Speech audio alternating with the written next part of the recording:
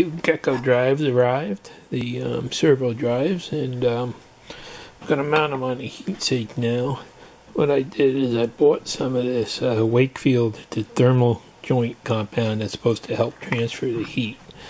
So I'm just going to take and spread a little bit of that on the back of each one to give me a good thermal transfer to the heat sink. Hopefully give them a little better life. So what I do is I'll put that on there, and then I'm just going to mount these in place and screw them down and put the heat sink back into the tool.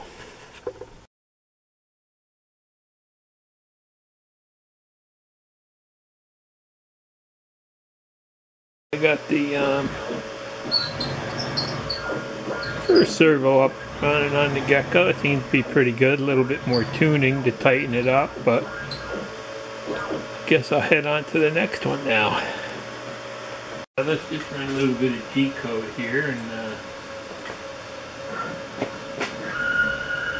and okay, it's running under G-code now. That the servo is pretty well tuned.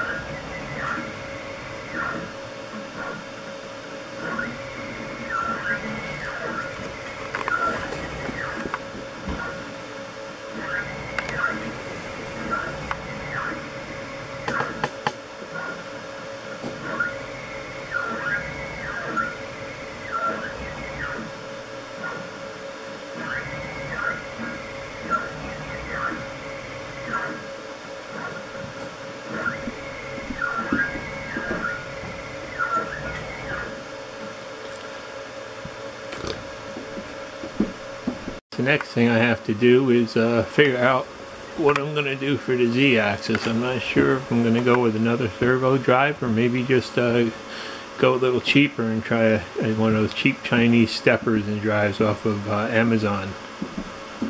Thanks for watching. Please subscribe.